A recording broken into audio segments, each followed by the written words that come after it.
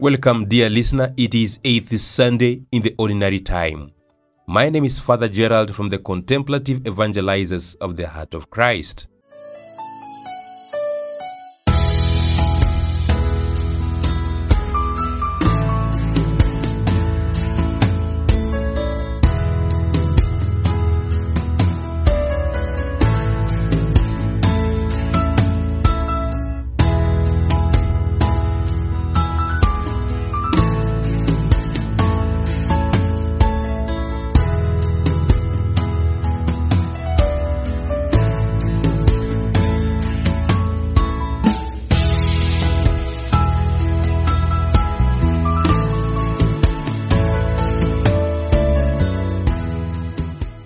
In the name of the Father, and of the Son, and of the Holy Spirit.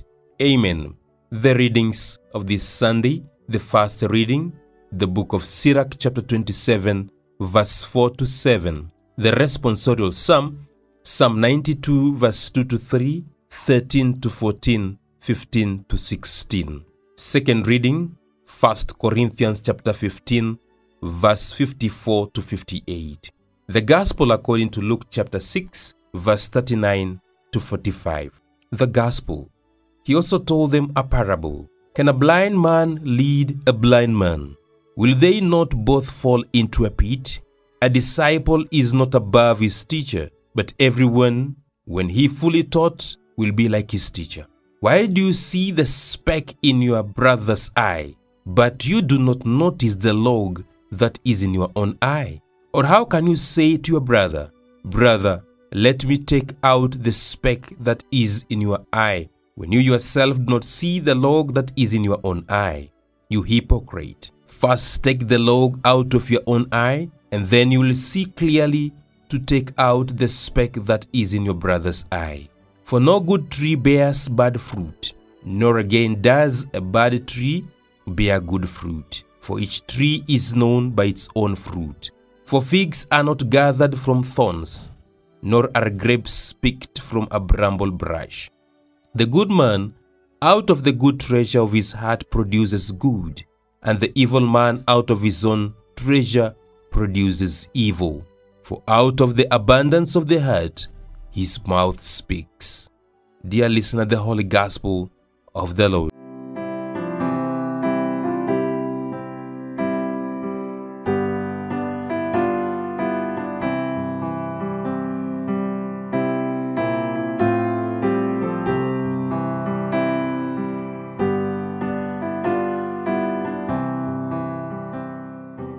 In meditating the word of the Lord this beautiful Sunday, in the first reading, Joshua ben Sirach began a wisdom school in Jerusalem around the time of the 2nd century before the coming of Christ for the instruction of young men in the law of Moses.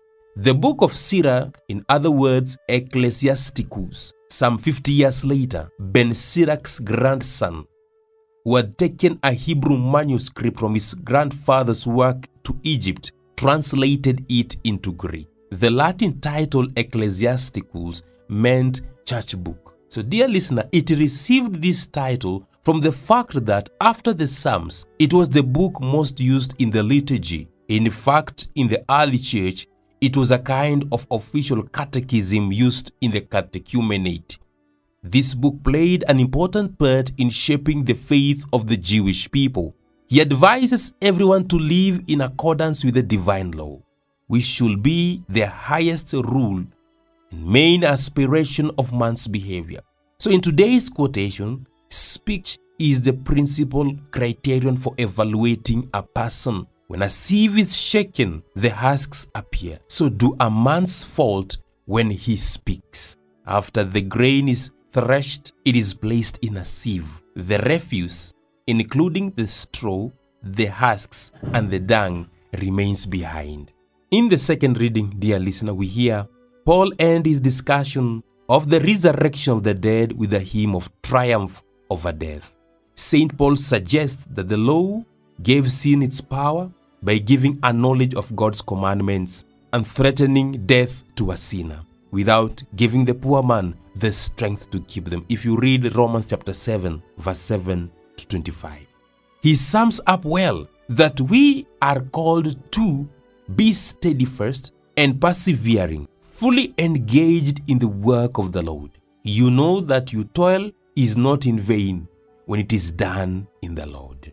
Dear listener, in the gospel of today, the gospel is addressed to Jesus' followers, whom he considers to be the eventual leaders and teachers in his church. We complete a teaching which was begun 2 weeks ago, the Sermon on the Plain. We began with the Beatitudes and curses, and last week we heard that we are to love our enemies. This week we hear Jesus teaching on uprightness of heart. Dear listener, the Greek philosopher Socrates tells us that self-knowledge is the beginning of wisdom, as it was echoed by Sirach in the first reading.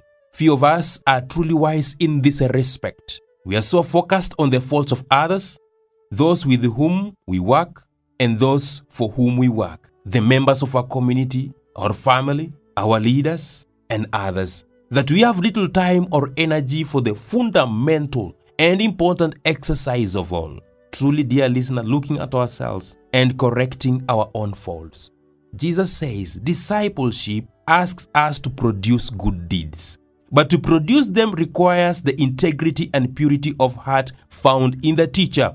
When people see your good deeds, they will know that this is because you have a good heart. The gospel challenges us to have a clear vision and to bear good fruit for the deepening of our adherence to Christ and to be sound teachers, even if it is in small and hidden ways.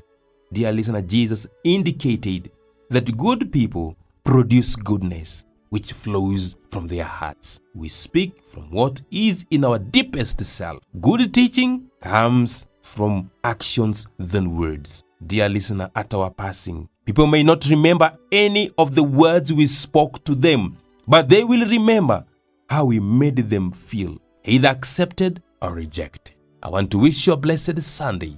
May Almighty God bless you, the Father, the Son, and the Holy Spirit. Amen.